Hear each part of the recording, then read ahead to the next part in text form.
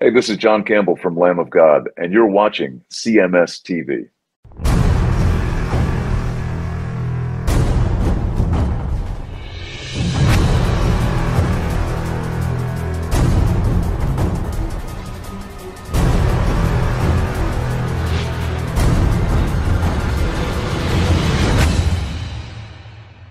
All right, there you are. It's Ozzy Osbourne The disparity live. the disparity between the Poison and the Ozzy is amazing. Yeah, it is. Wow.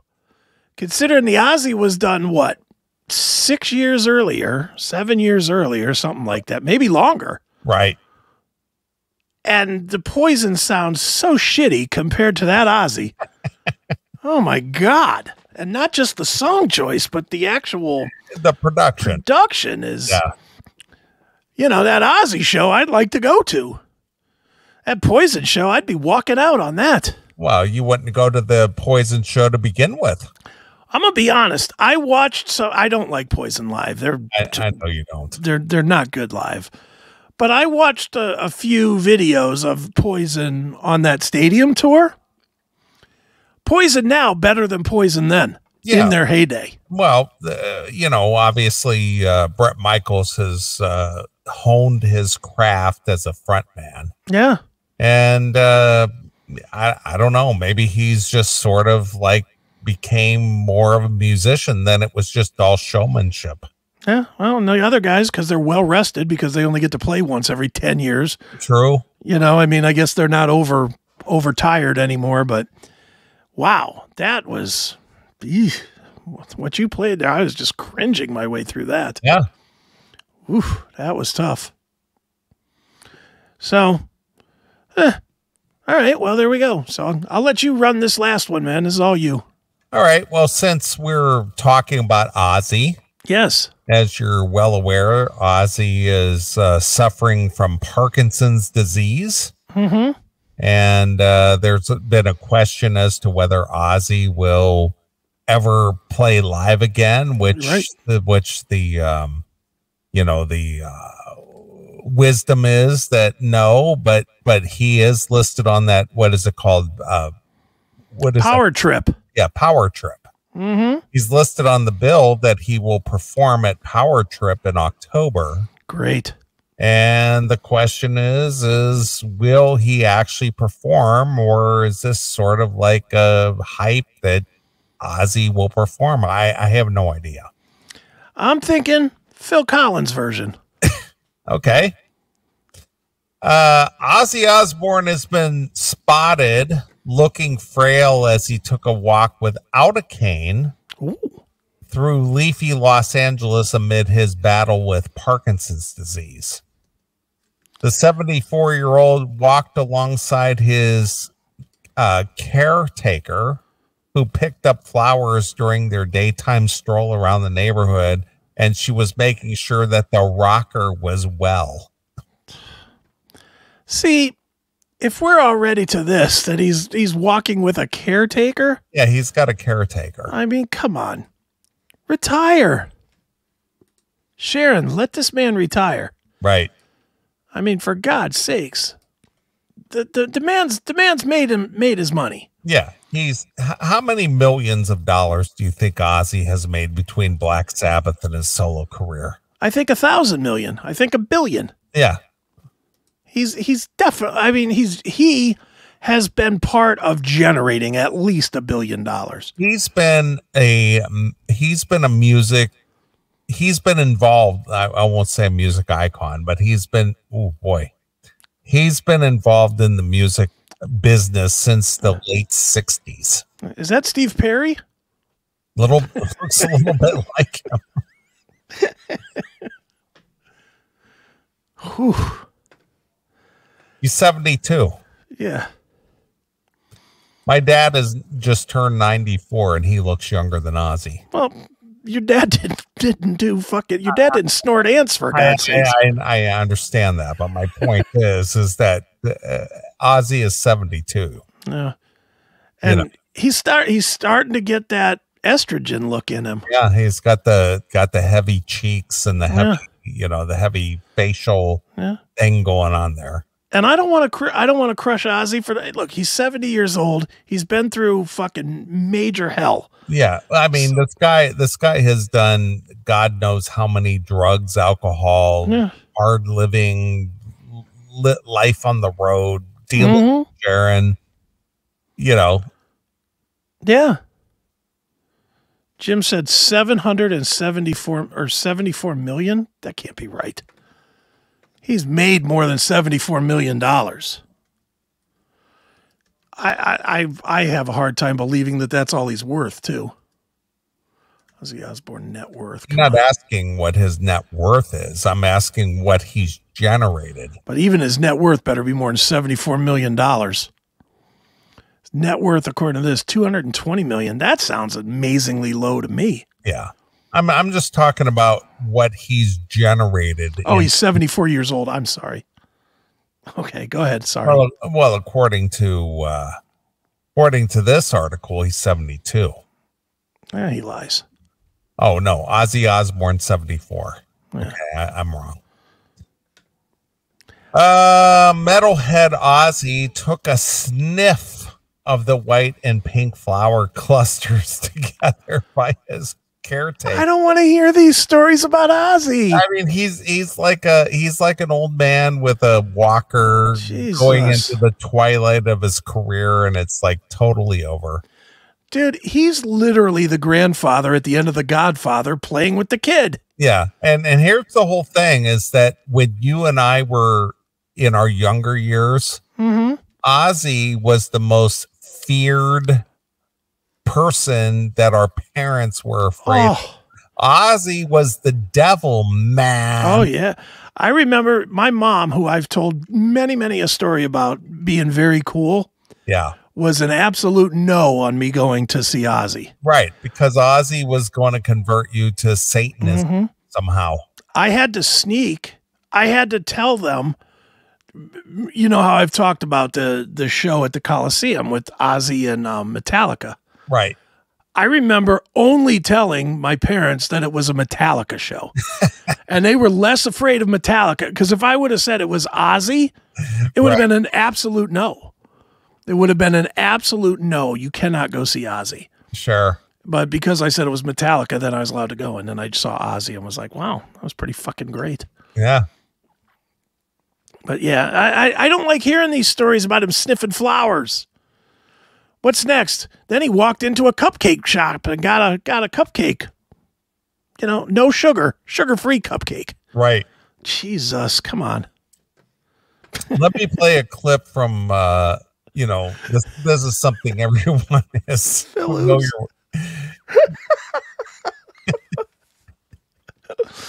That's hilarious. Lorraine Bracco. Karen, I'm still going out. Can you imagine Dr. Melfi singing Crazy Train? Right.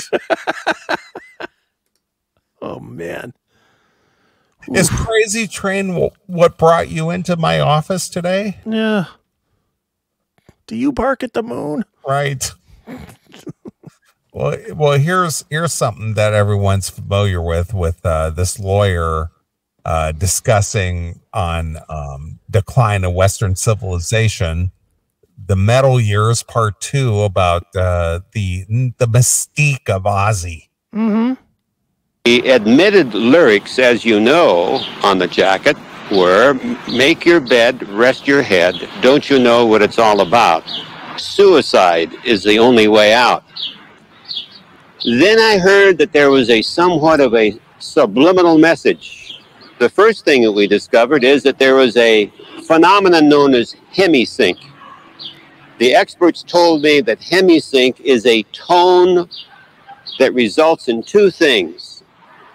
Exciting a person's understanding of what's being said and making them unable to resist what's said.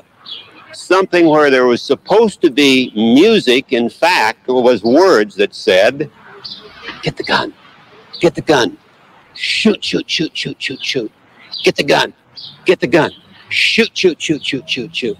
I'll swear on oath that I never said get the gun and shoot, shoot, shoot. I happened to go to a concert of Ozzy Osbourne. I wanted to see it myself. Did you? We saw 17,000 kids there.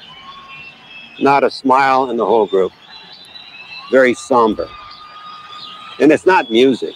I mean, an old guy like me would say, well, you didn't understand. Well, I'm telling you, it's not music. It's frantic noise. And I saw 17,000 kids that raised their hands like this, which is the sign of the devil, as you know. And they said, Ozzy, Ozzy, Ozzy. How many Ozzy shows have you been to in your life? 10? At least a half a dozen. Did you ever see a mindless, first of all, at any metal show, did you ever see an unhappy, miserable crowd? No, people were just digging it. They were just enjoying it. And they were working out and having a good time. Yeah, I never saw a mindless crowd. Even take Ozzy out of it. I never saw him going, Metallica, or Ozzy, or any of them. It was fun. It was always fun. What was that video? I can't remember which band it was. It was like Twisted Sister or something. And there was like this big screen. It was like Big Brother type thing. It's like, no more rock and roll. No more rock. Remember that? Yeah. That music video. No more rock and roll. Yep. No more rock and roll. Yeah. I mean, it's amazing that this shit caught legs like it did. I guess it was the time, and you had fucking Tipper Gore that was close to the president, so it got a little more run. What was that other guy that put out all those audio tapes about the evils of rock and roll? What was his name? I don't remember Bob something. I don't remember his name. I know this though. I went to several of those churchy things where they were, you know, I think I've told this before on the show, but my neighbor behind us was this lady named Terry. And she was my mom's like best friend. Still, my mom and her are very good friends. They still have lunch once a month and stuff, you know, 50 years later. And, but Terry was a hardcore churchy, like very hardcore churchy. And every time they would do these, they saw me going down the bad path. That's what I said at the very beginning of the show. It's just like you're on the road to hell. Yeah. And so they took me 2 different times, once with my mom and once without my mom, to these presentations. And they would pop up, you know, literally they might as well have just gone through my collection of records at the time, because they would just pop up my records and they would like, see, this is why this one was bad. Yeah, Blackie Lawless. Oh, no, dude, way before that. Twisted Sister, man. Even before that, I'm talking about Black Hotel California. Oh, yeah, because Anton Neve was in the window. And the hair flowing down, and the sunset was like over something that was bad. And here's the lyrics: you can never leave because it's hell, and it's you know, you can check in anytime you like, but you could never leave. That's because they stab them with their steely knife. That's right. It was a Steely Dan reference. Yeah, it was like but to them it was Dan was a dildo, man. And I remember was it Chicago that had a backwards track too? Or was that just a goof? I think that was a goof. There was some other band that was very unlikely, but like the Eagles was very unlikely. The Eagles, was there ever a more tame band? Well, but the thing is that the Hotel California really did depict the Church of Satan. And if you do look at the record cover, there is a face in the window in the upstairs. Okay.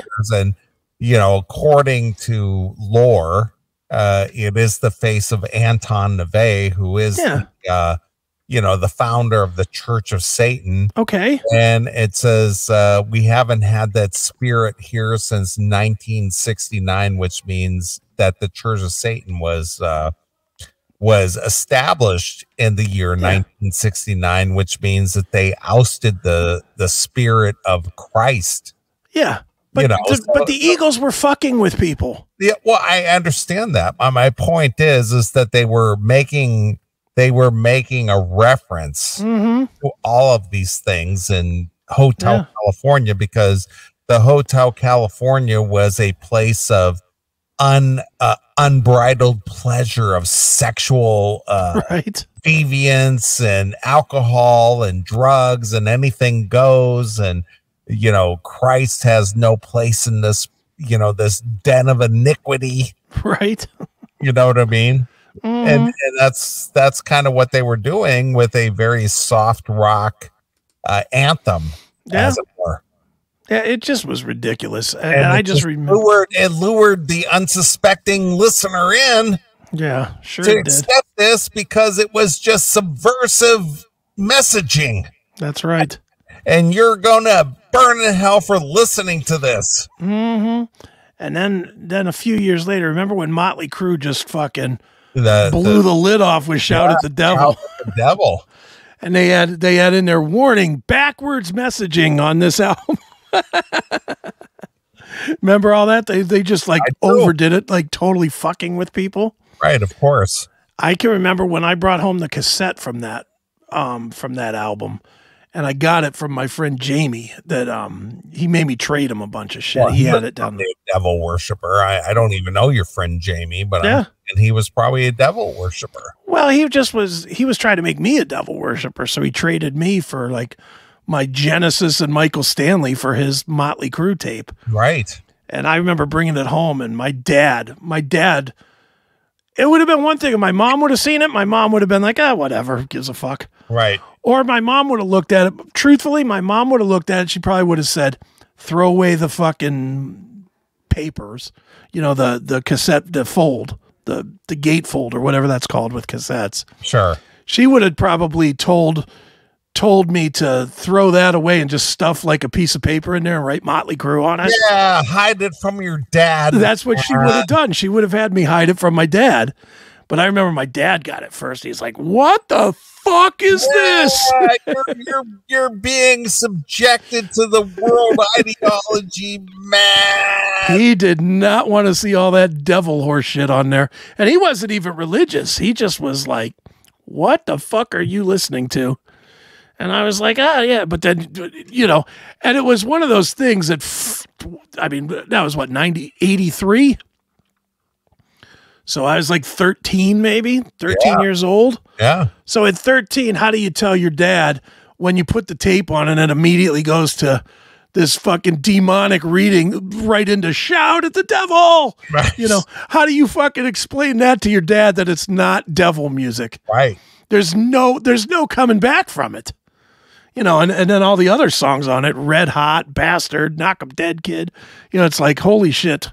That was a tough sell for my dad. That was one that I kept hidden in the closet for a while.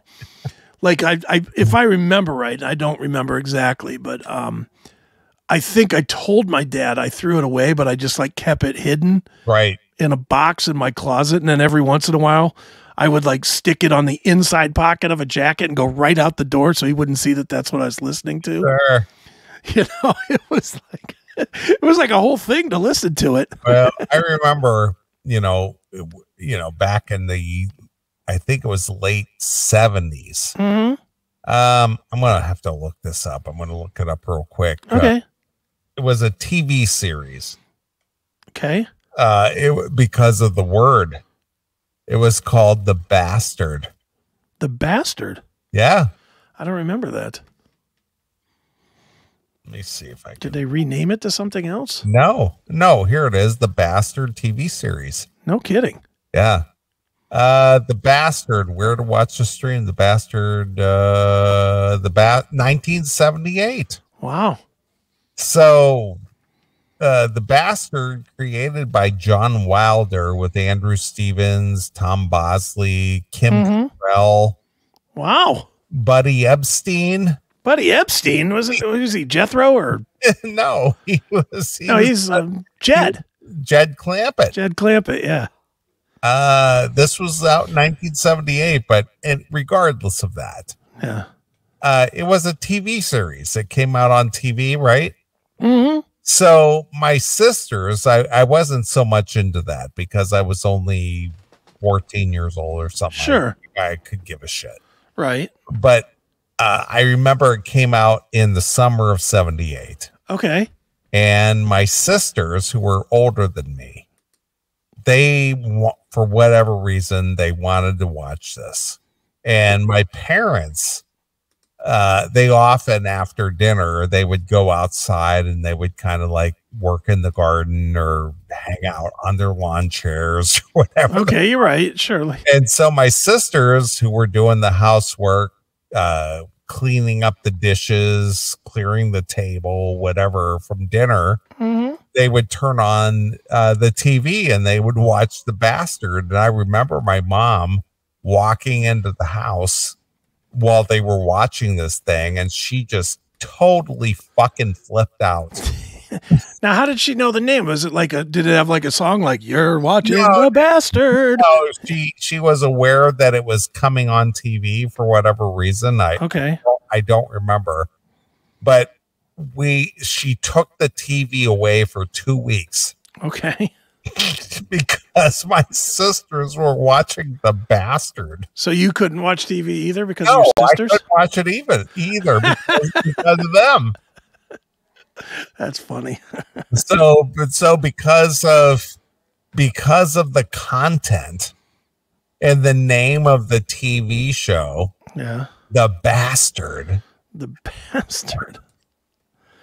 I do not remember this show. It was just so verboten that we all had to suffer the consequences because of this.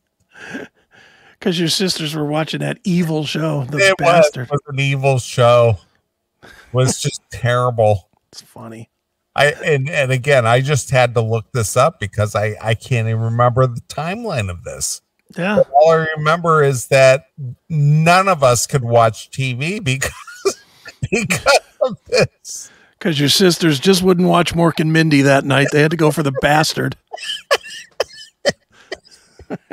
I love the reference. Mork and Mindy. Yeah, that was exactly the same time frame. Of course. Hey, I know my useless trivia. I know, but here's the lineup of the people on this, and I think you're going to laugh when you hear this. All right. Cop Rock. Was it better than Cop Rock? Anything was better than Cop Rock. All right, here we go. Tom Bosley, Mr. Cunningham. Right. Kim Cattrall. She's in Sex and the City, and sure. What was that movie? Porky's. Mannequin. Well, she was also in Porky's. Yeah, she was in Porky's. She was the Moaner in Porky's. Right. Buddy Ebsen, who was in Beverly Hillbillies. Right. He was Mr. Clampett. Get this. Lauren Green. Green, Bonanza. Bonanza. Let me see. Who else? Patricia Neal. I don't know who she is. She was in Waltons. Okay. She was in that, but she was like a actress way before the Waltons. Right. Let's see. Who else is... William Shatner. William Shatner, the Shat Man. Yeah, he was in this. Good Lord. There's a lot of names in this thing. Early Star Trek. Let me see. Who else was in this?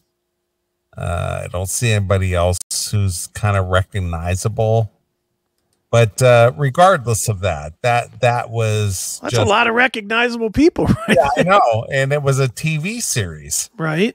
And boy, my sisters caught hell for that.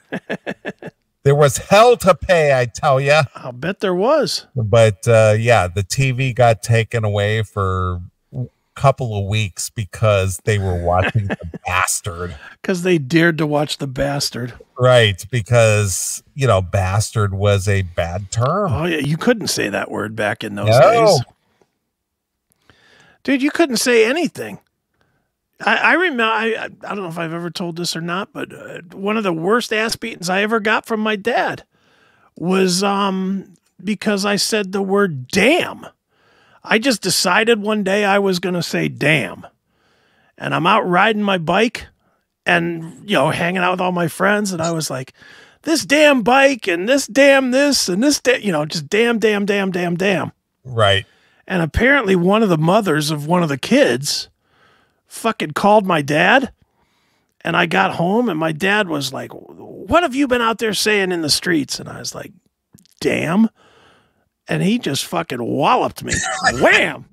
I mean, my dad did. I was not a kid that got hit very often. Truthfully, I would get spanked more by my mom than my dad. And it was like, she had this little pink hairbrush that she used to spank. And it was almost comical because the thing wasn't as big as a fucking water bottle. Right. And she would try to spank me with this hard plastic thing that didn't hurt for shit. Sure. But my dad, I remember that day when I said damn, and he fucking gave me a smack. Open hand smack on like the back of my, like I turned so I caught it on the back of my shoulder instead of like, I guess on the back of my neck or wherever he was aiming for. I don't know what he's aiming for. Maybe my head or something. You remember in the old days, your dad would smack you in the back of the head.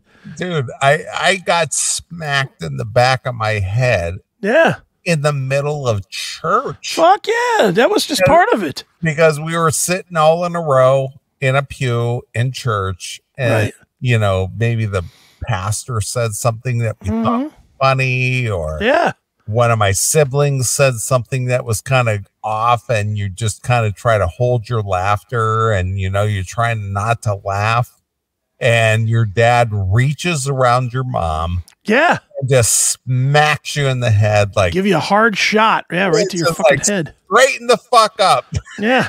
And that would be it too if he could speak. That was the equivalent of saying straighten the fuck up, was just taking a fucking smack to the back of your head. That's exactly what that meant.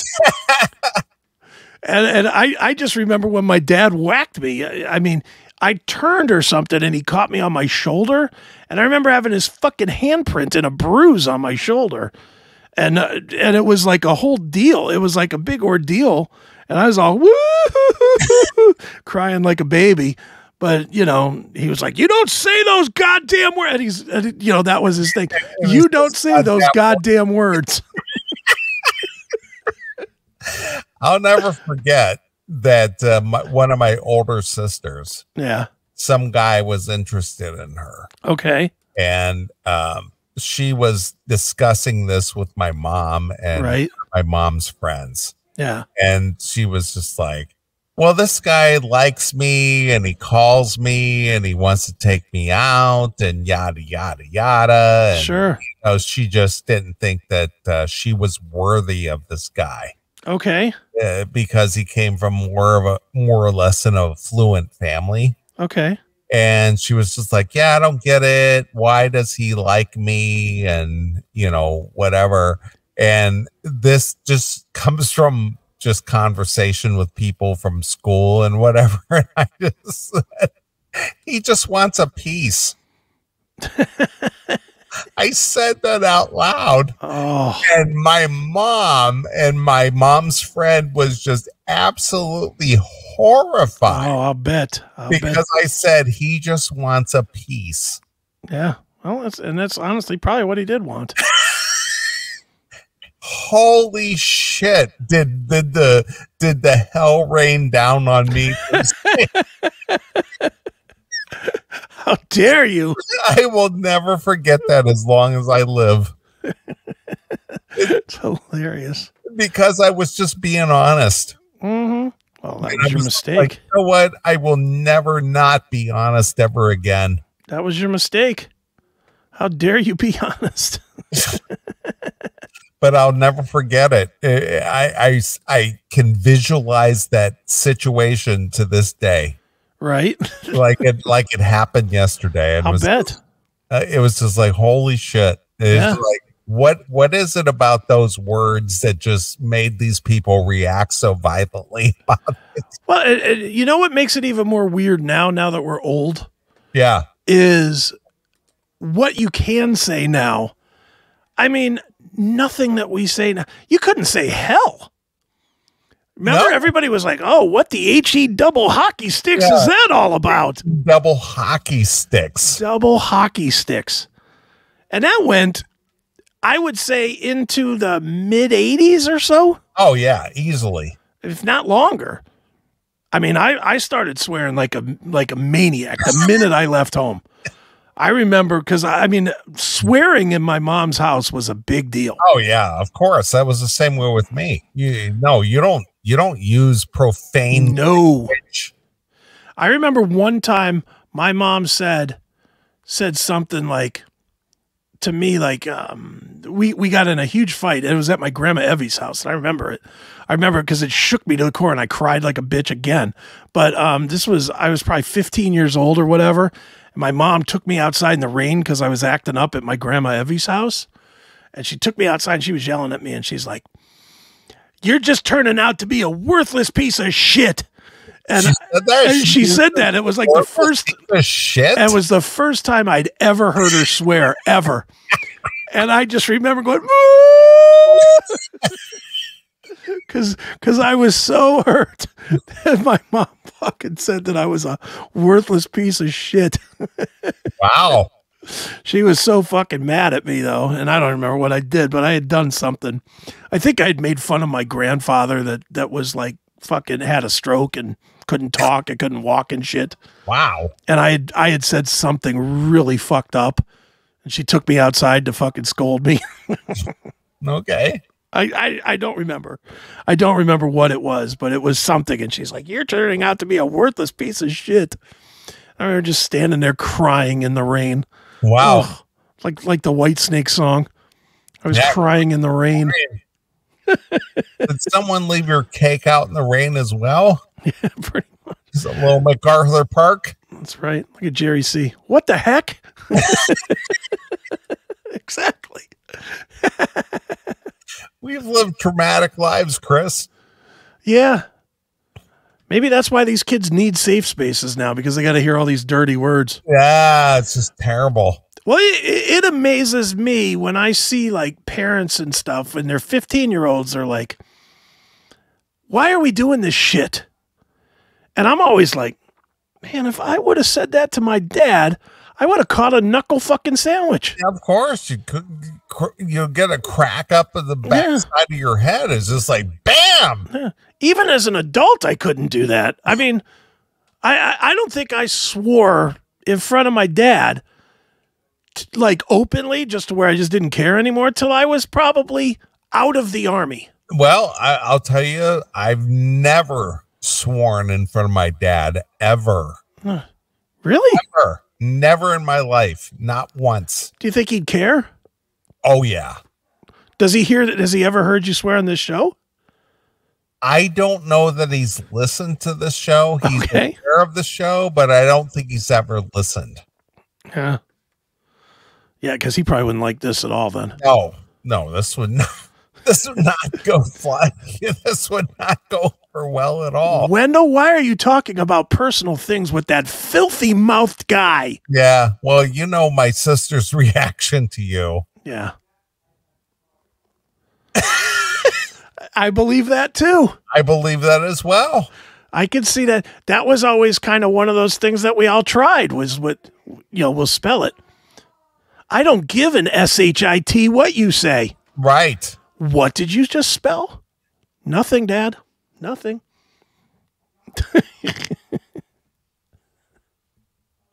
Yeah, no, I'd imagine your dad would hate this. Well, yeah, no. I mean, I certainly understand. I mean, my dad didn't like that I swore. His whole life before he passed away, he did not like that I was swearing at the end. Right. But it just was what it was. It's weird to me now, because my mom is now getting into that age where like the veneer of trying to be perfect is sort of edge. It's fading on the edges, so to speak. And every once in a while now, I hear my mom drop like an F-bomb or say shit or whatever, and I'm always taken aback by that stuff. Yeah. If I hear my mom, I'll be on the phone with my mom, and she's not a Trump guy or Trump girl, and she at one point she said something to me about during the election. She's like, "Oh, I pray to God that fucking Trump does," and I was like, "Whoa. What did you just say?" And she's like, "Oh, I didn't mean to say that." Like she still has it in her head that she's not supposed to say that. Right. But she will drop an occasional F-bomb, and it always catches me off guard. It's weird. Well, I agree. I sent you over an article. There's a bunch of photos on there. It's like, holy shit, this is Ozzy? Really? Oh my goodness. Come on. This is the Prince of Darkness. This is the guy that our parents feared. Is this darkness or retardedness? Right. Jesus, what is this? This picture looks like this looks like a kid looking for pennies to eat. Right. This is the guy that our parents feared and said, he's going to take you to hell with him. Yeah. Holy shit, this guy is the devil. He is like evil incarnate. Look at this guy. What the fuck? That is, whoever published that should be shot.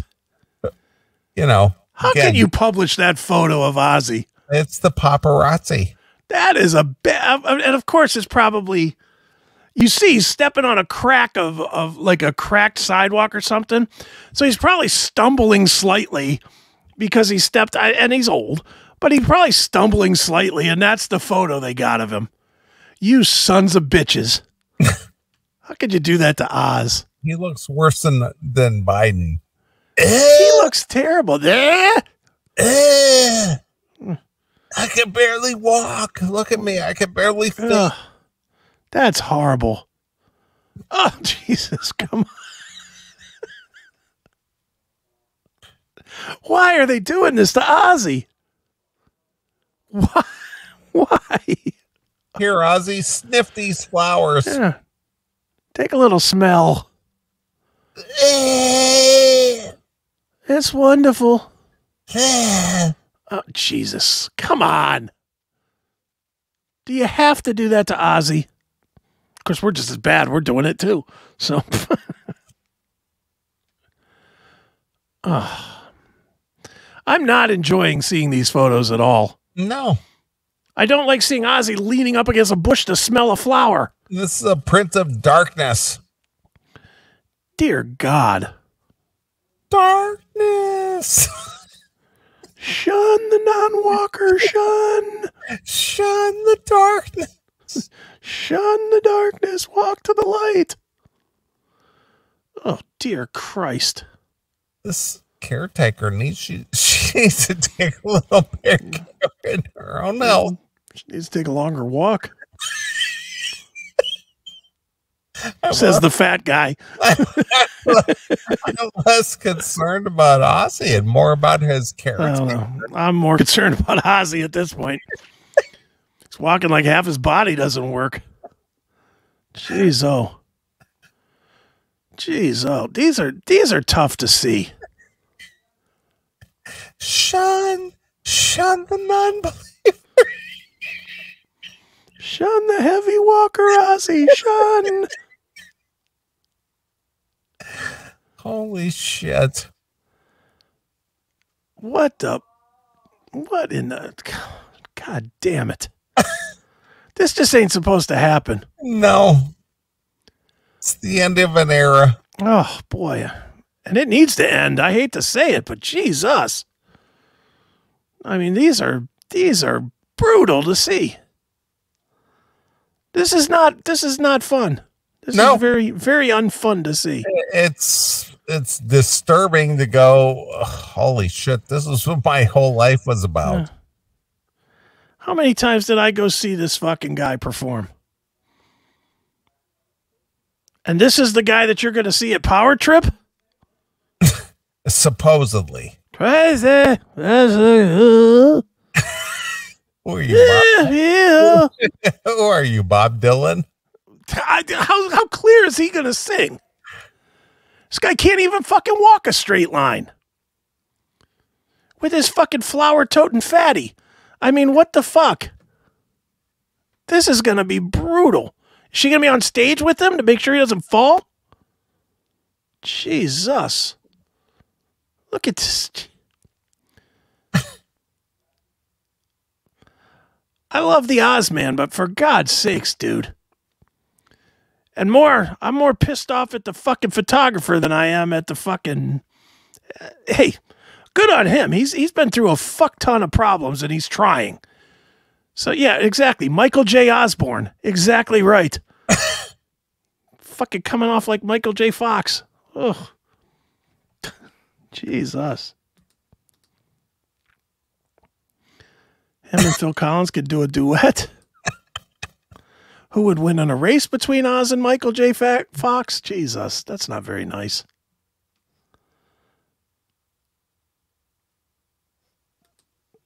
He was shaking, snapping his fingers. Who would win? Parkinson's would win. Damn. These guys are more heartless than us. I know. I'm actually feeling bad for Ozzy here. These are our heroes. I mean, you show that picture. Yeah, this is one of my heroes from back in the day. It's like, whoa, good Lord. All right, I got to turn that off. I can't look at Ozzy like that anymore. That's just tragic. All right, are we done? That bummed me out. Unfortunately, it's the end of an era. Oh my God, it's over. Not the end. It's we're looking back at the last of it. I think the last of it was that last Black Sabbath tour. Yeah. And that was 10 years ago, wasn't it? Already. Yeah. I mean, that album came out in what, 13? I think. I think so. I think you're correct. Yeah. Well, I hope he's better and I hope he kicks ass at Power Trip, man. If he performs. Oh, he'll perform. Do you think? Oh, yeah. Whitfield's training now for the gig. Whitfield?